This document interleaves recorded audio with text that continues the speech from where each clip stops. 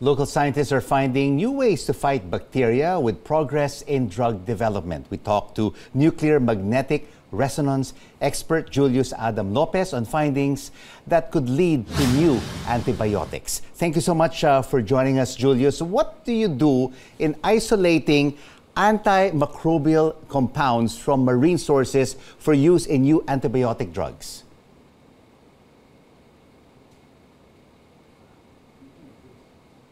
Julius, you're on mute. Yes, good evening, Sir Rico. Yes. And good evening to our viewers.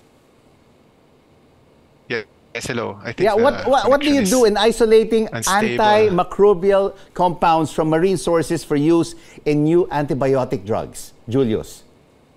Yes, as a balik scientist, I have two main tasks. No? First is to provide expertise in nuclear magnetic resonance, or NMR, for the establishment of the first NMR facility in the Visayas region.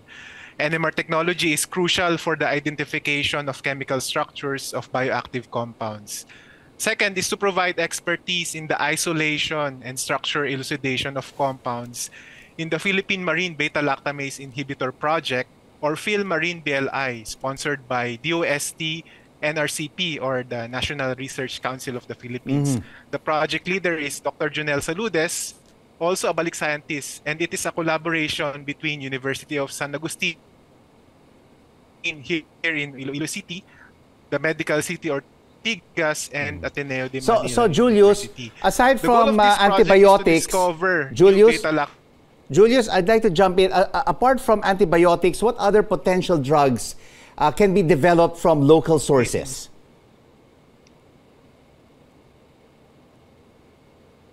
Julius? Is the limit.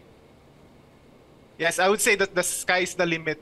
As long as we have the capacity to test and we can explore any therapeutic effect of interest, we can test for activity against various pathogens such as E. coli, Klebsiella pneumoniae, Staphylococcus aureus, Streptococcus, and so on. So the Center for Chemical Biology and Biotechnology, or C2B2 at University of San Agustin, headed by Dr. Doralyn Dalisay, also a balik scientist, maintains a panel of cancer cell lines, and they are screening for new anti-cancer agents as well. It also houses the Marine Actinomyces Biobank with about 2,000 strains of marine bacteria collected from different locations in the Philippines. So we have this resource, 2,000 possible drug-producing strains waiting to be uncovered. These could be sources of new drugs and drug leads for inflammation, fungal infections, diabetes, hypertension, and as I've said, new beta-lactamase inhibitors. This will surely have a major impact, Julius, on the local health industry, if developed. Yes, sir. That is the dream, no? That we could develop this drug locally so that we would be able to provide affordable and accessible medicines to our Filipino people. So we don't have to rely on other countries for supply, like what happened, no, with the COVID-19 vaccines. And how does the DOST Tuklas Luna Centers support the country's drug discovery and developmental initiatives? The Tuklas Lunas program is a national drug discovery program aiming to discover new drugs and drug leads from Philippine natural sources for the development of affordable and homegrown medicines. There are two strategies, the herbal track and drug track. The herbal track, Tuklas Luna Centers focus on studies using herbal extracts, while the drug track, Tuklas Luna Centers aim to identify active ingredient in the extracts and determine the chemical structure.